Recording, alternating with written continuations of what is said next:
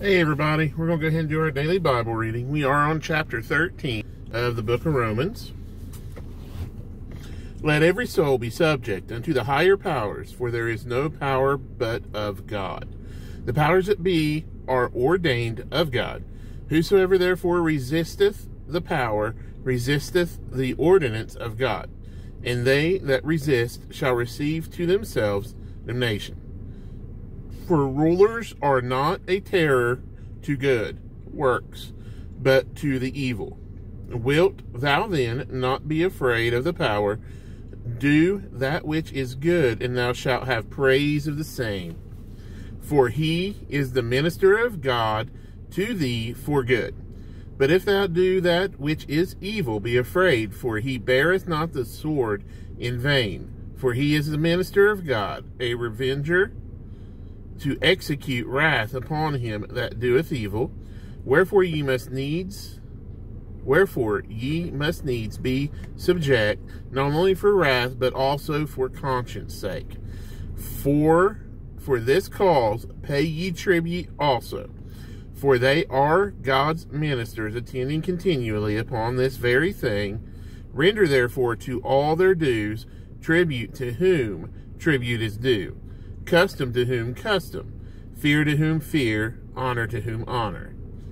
Owe no man anything but to love one another, for he that loveth another hath fulfilled the law. For this, thou shalt not commit adultery, thou shalt not kill, thou shalt not steal, thou shalt not bear false witness, thou shalt not covet. And if there be any other commandment, it is briefly comprehended in this saying, namely, thou shalt love thy neighbor as thyself. Love worketh no ill to his neighbor. Therefore love is the fulfilling of the law. And that knowing the time, that now it is high time to awake out of sleep, for now is our salvation nearer than when we believed. The night is far spent, the day is at hand. Let us therefore cast off the works of darkness, and let us put on the armor of light.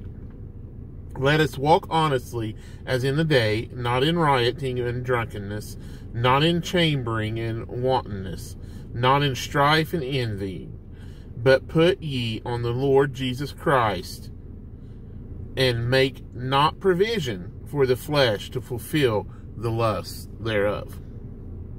Chapter 13, book of Romans. We are on our lunch break, so we're going to go ahead and pray so that we can get back into work there. Lord Jesus Christ, Lord, we come to you today, Lord, and we praise you. We honor you and we cherish you, Lord. We thank you for everything you do for us. We love you, Lord. Watch over and protect all of us, Lord. Be with those who need you now, Lord, and just put your hedge of mercy and protection upon them. We love you, Lord. We praise you. And in Jesus Christ's name we do pray. Amen. All right, everybody. We'll see you tomorrow. Have a great day. Bye.